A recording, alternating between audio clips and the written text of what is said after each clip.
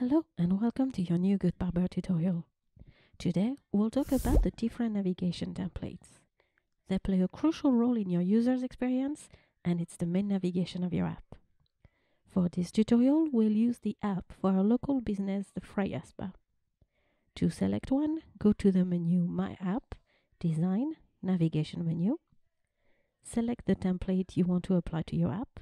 Each navigation template has its own characteristic and will enhance the different section of your app depending on your needs. Let's choose the Slate template.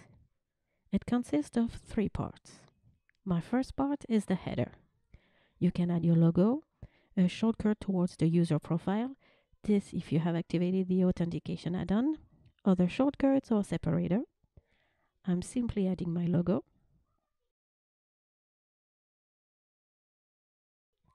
Then let's move on to the main navigation.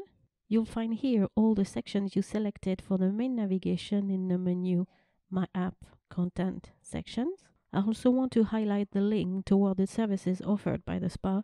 I click on the link Our Services and activate the option Feature this link. I change the color and voila, there's my link. All I need now is to create a footer. Like for the header, you can add links. I'm adding a link toward the user profile and toward the spa Facebook page.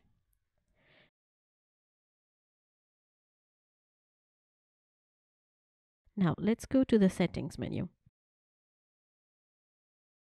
You can change the design of the navigation mode, the display of the logo we added earlier, the color and the background effect,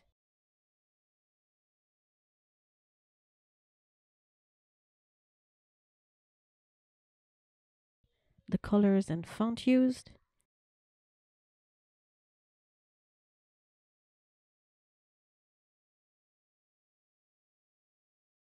and finally we configure the menu options. It displays always closed or open when launching the app. I'm happy with my final design. Let me show you from the client side.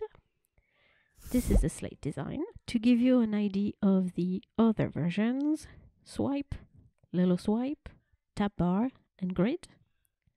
You can create your menu from scratch or deactivate the menu and simply use the home page as navigation.